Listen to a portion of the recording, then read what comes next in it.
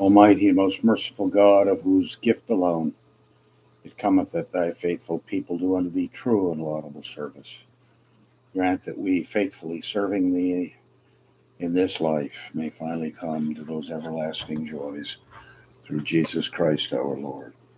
Amen. Well, we are now with Dr. Diarmaid MacCulloch's Thomas Cranmer, and we come to Chapter 5, pages 136 to about 172. The 800 page, about 650 pages or so.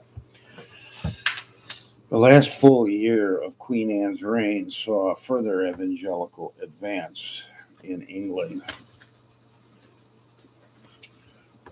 Even the formation of an evangelical establishment within the central institutions of the church and state. That's a pretty big statement.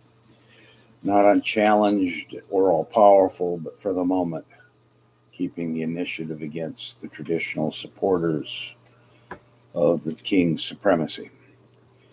Its membership is quite precisely indicated by the correspondence and verse dedications of Nicholas Bourbon, fashionable French evangelical poet who carved a niche for himself at Anne's court. Bourbon had been brought from imprisonment in France through the Queen's intercession on the initiative of the evangelical royal theologian William Butts. And he lodged with Butts while he was in England. Cromwell and Butts, of course, figure prominently in his poems, together with the royal family and various young courtiers, while the clerics are Cranmer and his circle of evangelical friends. It's a very fascinating comment and a side note that is entirely brand new. There's a French evangelical milling about like a gadfly, and it makes reports. Abbot Benson of Westminster, Hugh Latimer, Thomas Goodrich, and Thomas Thirlby. These are some of the inner circle. From Bourbon's collected works called New Guy, we've already quoted one hymn of praise to Cromwell, Cranmer, and Henry VIII as the epigraph to Part 2. Among several other flattering references and dedications to Cranmer is one charming little poem in the spring of 1535, inviting the Archbishop out for a rural holiday, probably at Benson's country retreat, which Bourbon assured the Archbishop would seem like the spring gardens of Adonis. Noticeable among Bourbon's continental dedicatees is Cranmer's old acquaintance, Simon Grenaeus. And there's a footnote here to David Starkey's Henry VIII, a European court. Now, this is a fascinating opening to the period 1535 to 37, just how far inroads of quasi-Lutheran or evangelical reformers went.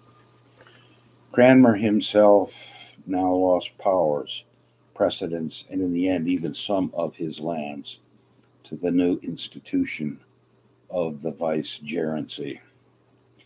His officials may have resented the process, but there's no sign that power was ever very important to him.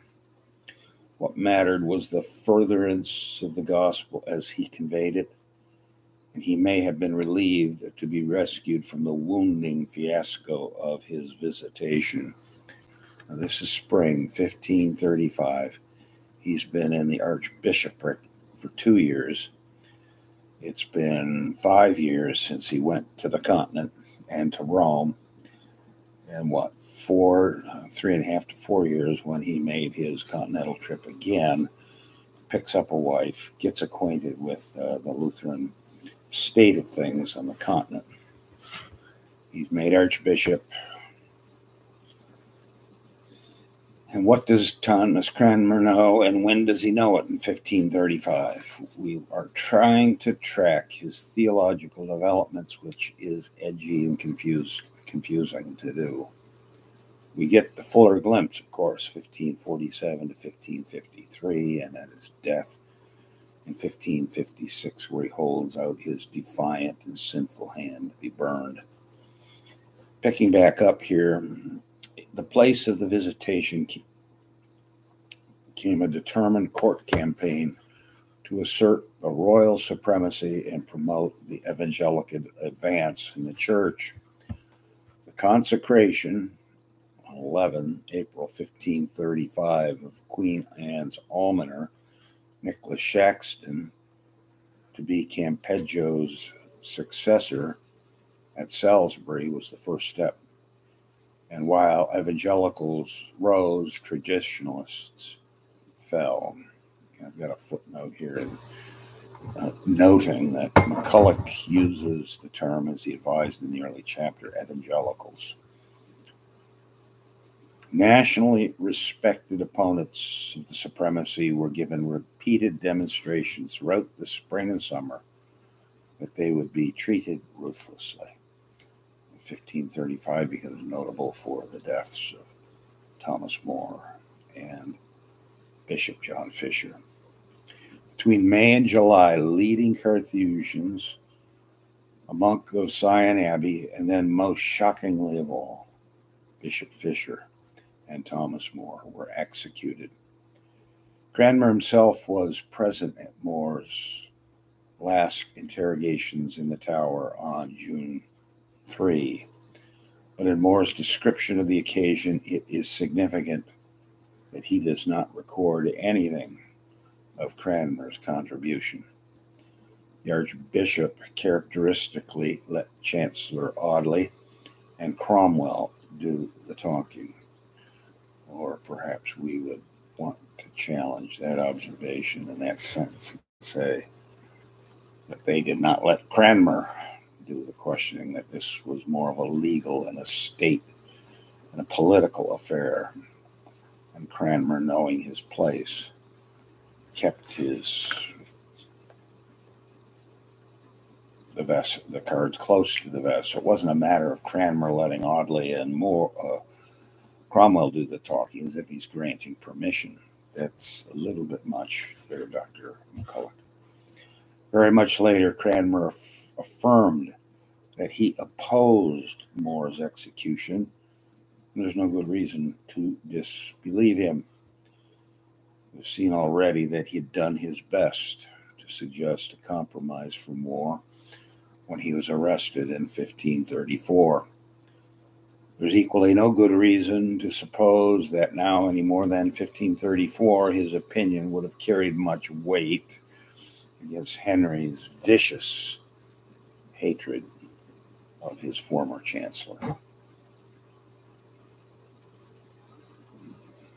So that's how 1535 should be remembered in terms of Cranmerian. The king's vigorous pushing for the royal supremacy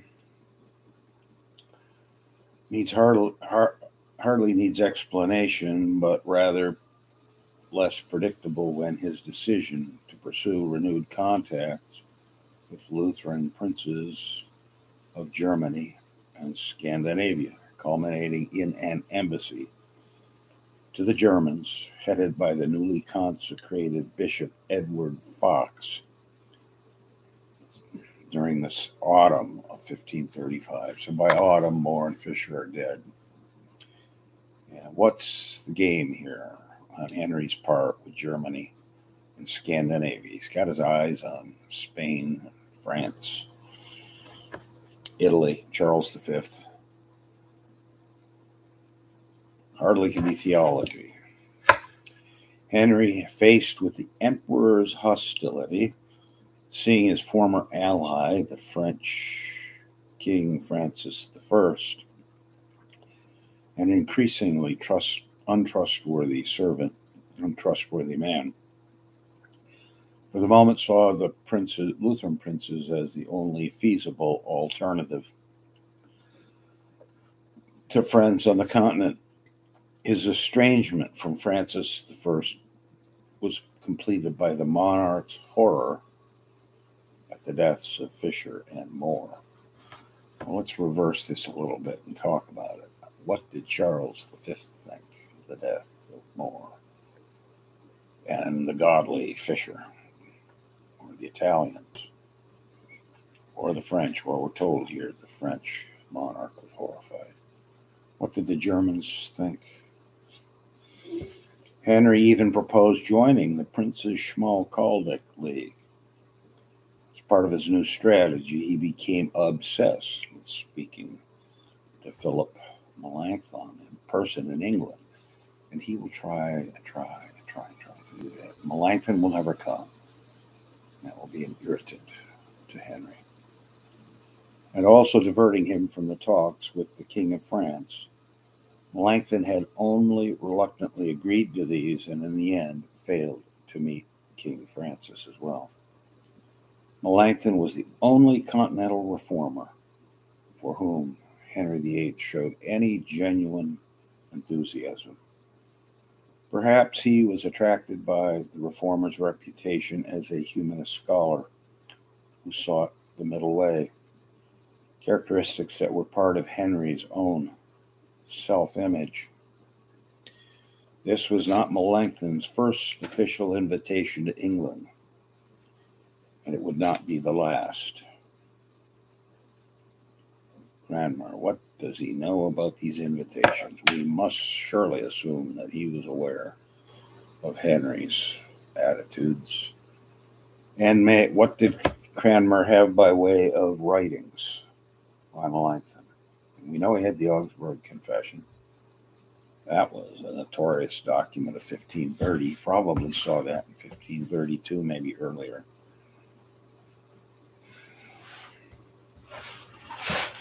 And it would not be the last, but this is Melanchthon now, he never risked the English Channel and the baffling political,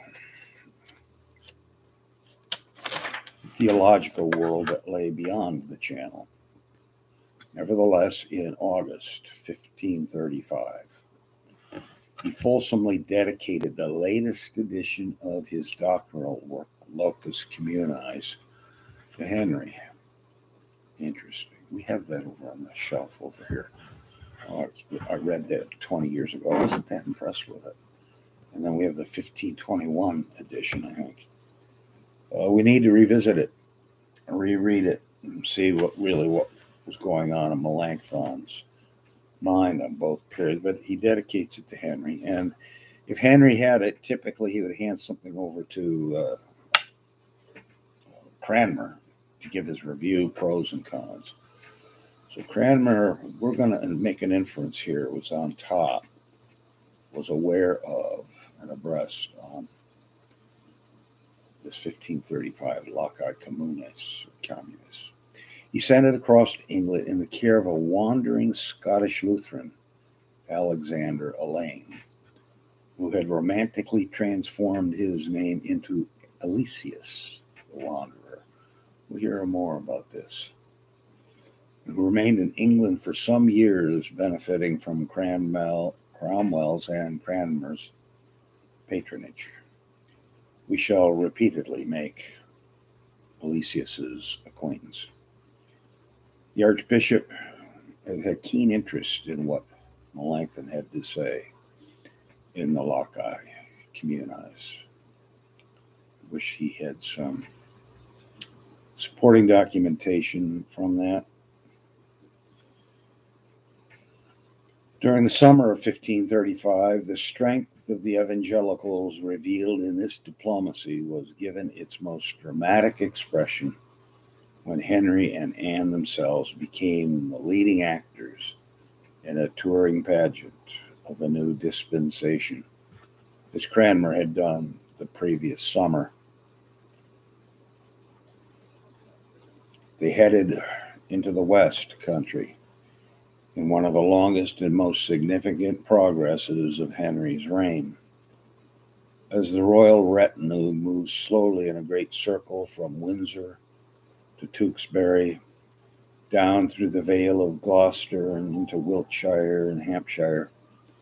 West Country evangelicals were especially rewarded by royal visits, which was a sign of divine favor, royal favor. Maybe Cranmer had done some research for the route on his journey west. Presumably he went too. The extraordinary nature of the event was also emphasized by the presence of Thomas Cromwell near the king for most of the itinerary, with the new vicegerent taking the opportunity to visit various monasteries in person. The impact of his progress and the king's ostentatious public backing of those promoting religious change was probably a major factor in keeping the West quiet during the Pilgrimage of Grace the following year.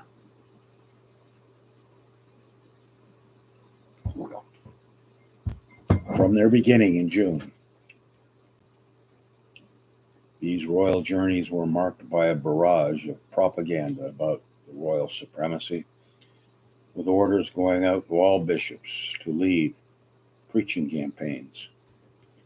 The newly consecrated Shaxton congratulated Cromwell on prompting the king to take this action.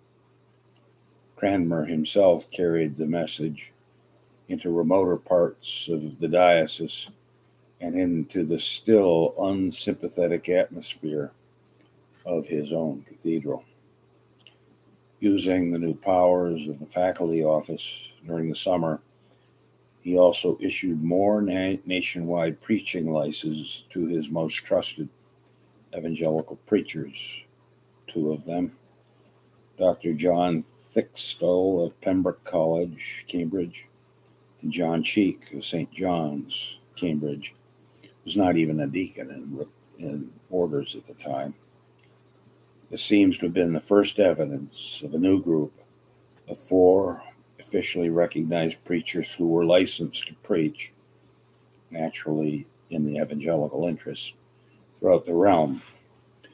3 years later, a foreign observer noted among them the prime exponent of Lutheranism in England, Dr. Robert Barnes, as noted in footnote 8.